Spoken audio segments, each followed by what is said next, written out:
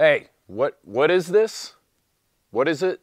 We're here at Thunder Ranch, and I have no idea what I'm holding here, but there's no one better to explain it than Clint Smith himself. So Clint is super passionate about old guns, especially old American guns. Me, on the other hand, you guys know that I think old guns are kind of boring. But Clint, when he heard that I've never shot an M1 Garand, he's like, all right, motherfucker, we're gonna do a tour de force of the American gun, and we're gonna shoot a bunch of Clint's historical stuff against my will, but Clint Smith is a man you don't say no to. So we're about to hop on the range with Clint. Come along for the journey. Okay, so this is Clint and James, and we're at Thunder Ranch doing fun stuff like we always do. One of the things that I wanted to do was give him sort of a step back through history.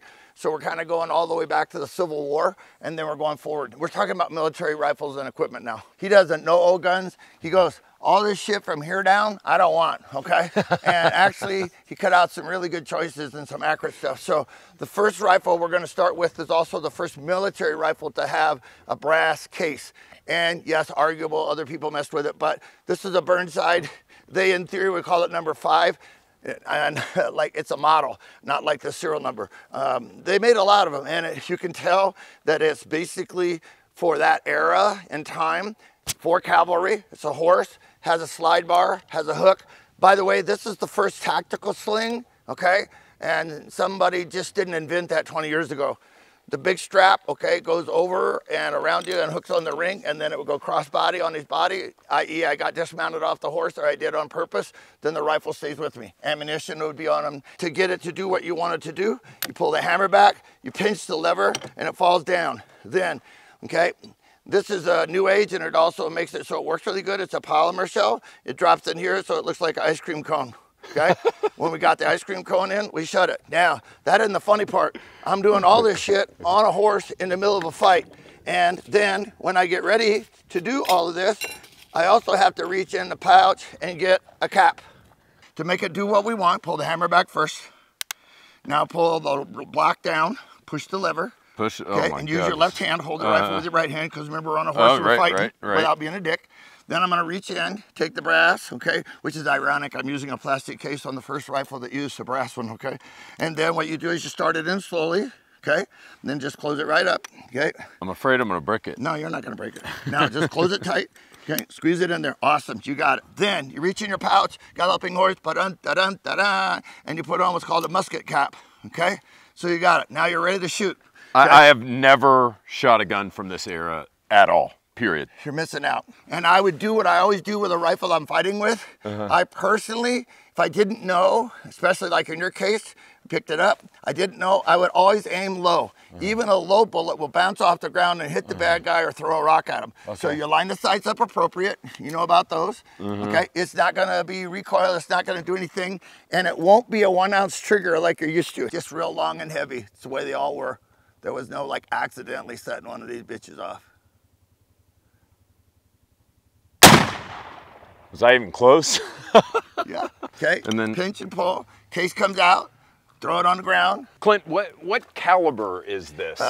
54. 54, so 54. So it's a 350 grain bullet, and it's about 1,200 feet per second. Oh, so that, I mean, yeah, that'll thump you. Well, there's a lot of people got killed. Okay, good.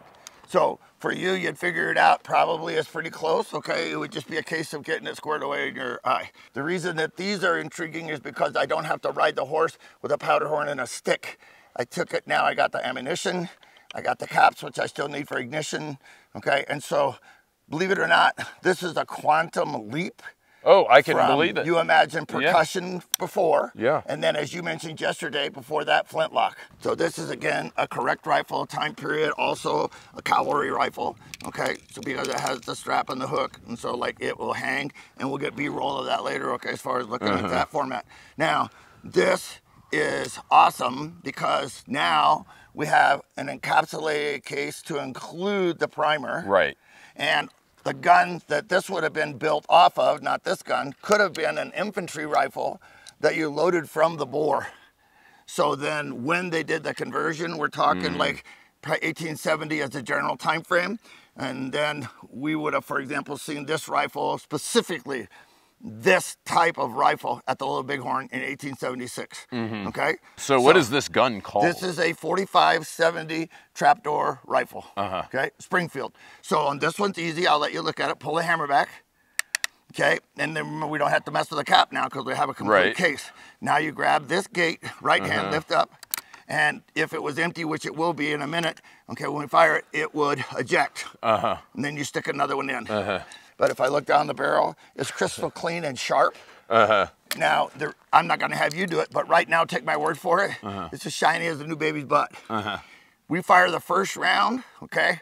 It's going to do what we call filing down. So all this shit is going to help. And generally, like if I would go bison hunting, when I went outside in the morning, I stuck a round in a cleaned rifle, my sharps, which you'll shoot, pull the trigger and file it down. Because the gun zeroed on the file down, not a clean bore. Because they can shoot differently. Right, sure. So this is truly a 45-70 government load, 70 grains of powder. So in this ammo, the box would say on the outside, 45, okay?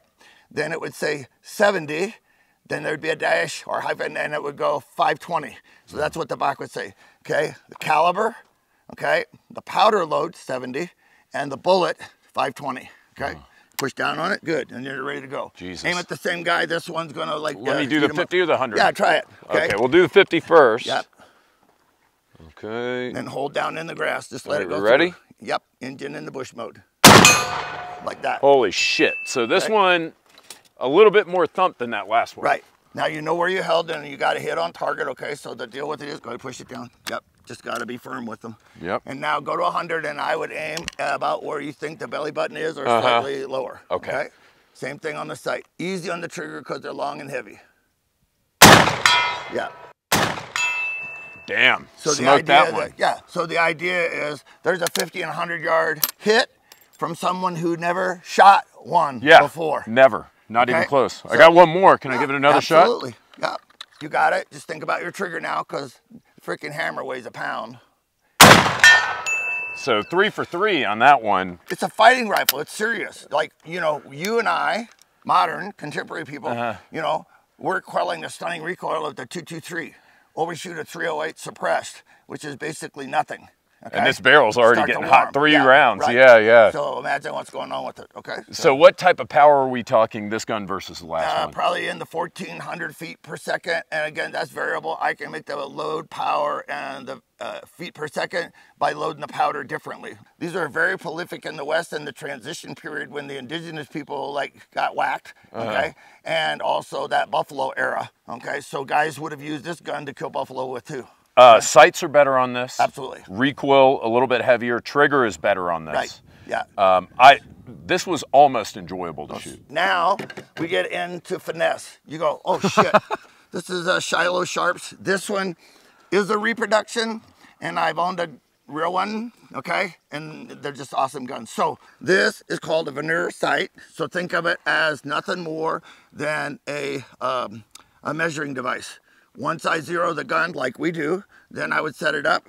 And then these are the increments that you're looking at. And then this is called a Hadley disc. The idea here is your eyes, you have astigmatism in one eye. For example, you can open it up so you get more light. So just bring it up. Don't worry about operation. Do I need a f***ing degree to shoot this thing? No, not at all. Okay, back trigger, pull it back. It'll click, feel it? Yeah. Now, trust me, you breathe on this bitch. Hence the terminology, hair trigger. Oh my God. Right, but think about it. The better our trigger is, the more precise we can be in shooting. So we want that better trigger. Yeah. This is called a falling block or a drop block. Pull back. Now pull back down on the lever. Just pull down on it. Where, this one? That's the lever. Oh. So the block slid down. Okay. Loading the gun. Good. So hammer back. Okay, block down, round in. Now, everyone's gonna poop, I don't care. Because I know the gun fouls fast and I'm shitting myself and I need for it to work, I do this. When it comes out of the belt, spit on the bitch, okay, so much for lead poisoning, okay, push on it, okay, and shut the gate. Good, all right. Now, let's try the set trigger. So what you can see of the guy up there at 50, hold him right in there, fill it with black. And then you already know the trigger is very, very, very, very light. Oh shit! Okay, and then like that literally like it bumped me back a little bit. And like all of them, okay. So here, always hammer back first, okay, down on the lever, and it poops right out. Right. Yeah. So. Well, you guys have fun today. Yeehaw! So you get an idea now, right? So like then the cool thing is, brother, I've killed antelope, elk, and bison with this gun. Okay, so like it's a real deal gun. It's not a safe queen. I shoot it when I shoot it because I'm a sissy. I put my thumb here so that this doesn't cut me or gouge me. So got it. You're chambered. All you gotta do is shut the gate. Okay, right. If it's snug, just like exactly right. So the problem isn't necessarily that this gun is super heavy. It is extremely front heavy. Now you can shut it. A little snug. Yep. Yep. Yeah, pop it in so there. They're starting to file down. You can feel it. Okay. Yeah. It's like now it's getting, that last one had to give a little bit of force too, but now. Here, watch your fingers. Okay. Okay. Okay. When they get ready to skin, if you put your arm through it or not, your call. This is not a blade, so you don't get freaked out. This is the sharpening stone. Okay. And so like in here. Oh, now it's in there. Right. Okay. Okay, now I'll show you what we didn't do that we should do. The reason we're stuck right now is because, okay, it's fouling down. This is called a blow tube. I'll show you exactly how to use it. Okay. So you put the crack in this side. You put that in the hole. And I'll show you. So go ahead. Okay. You'll see the difference right away when we get ready to shoot again. Okay, I'm gonna try 100 again. You want. Yep, yep. All right, here we go. Remember what I told you about holding low if you're not sure, without being bossy. Yep. There we go. Drop the bleach. And this, okay, this is called a blow tube. Now, our problem was fouling. So I want you to take the biggest breath you can and blow 3 times in there. If you put spit in it, it's even better. Yep, that's good. And then one more. So what we're doing now is we got to shoot 20 or 30 animals, okay, and decimate the buffalo population. Now watch this bitch go in. Oh. Push. See it? Yeah, See now it's in there. Because we wet down the fouling, so now it's ready to go to work. Time frame 1873. This is made in 73, but they call it a 1874 Sharps rifle. Easy. Yeah, no problem. See? Yeah. Hammer back, lever down. So that's the decimation of the buffalo hood. Yeah. Okay. Yeah, so not bad, not bad. For me, the first one was the worst one. The one that looks like it was made in prison. Yeah. That one, hated it. We didn't hit shit with it. You know, I couldn't hit anything. I think I missed it 50 yards with it. And I think, to be honest with you, let's be honest, you never shot one before. You kind of didn't know what it was. Yeah. No, I had no clue what it was. If I gave you 50 rounds, I'd have you on for the last half. So it's just like we do a 0 on a regular gun. This one is Trapdoor. I actually kind of like that one. And we didn't miss with this one. No, that awesome one, I like that one. And that personal gun is really awesome as far as our... This one, like, you know, the sights are a little funky. It's front heavy as shit. Like, not a huge fan of that one. Think of it this way.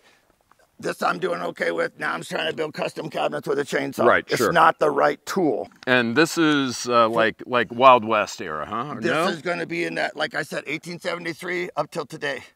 You have one. The real component that you're looking at here, technology-wise, is the lever. Now, if you think back, I know you're interested in history, so the Henry rifle, okay, basically on that gun, all right, you did the format where you pulled down and locked it, okay, I'm sorry, up and locked it, and then you fed rounds in a tube like we might do a 22 rimfire.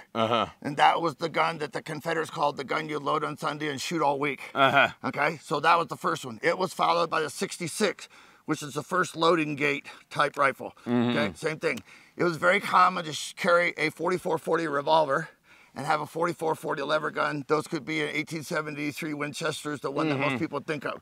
So to load it, you just push it in the gate, just like you know on your big Alaskan gun. Okay, so they went from the front end, okay, having to put them in.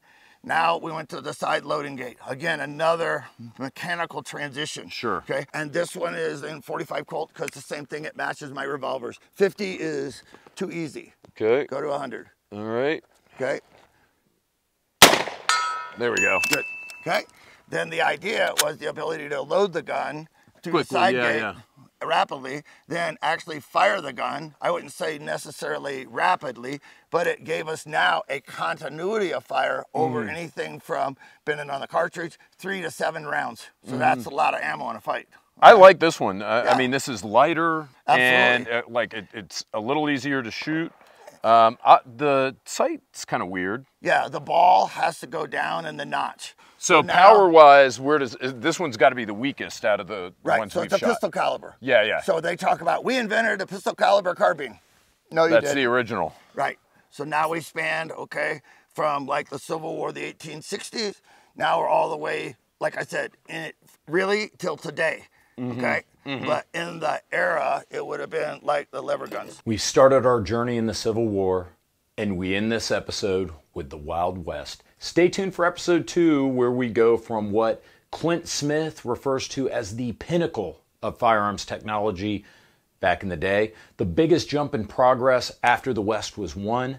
I won't ruin the surprise for you, but I think we open the next video with a rifle that's very near and dear to Clint's heart.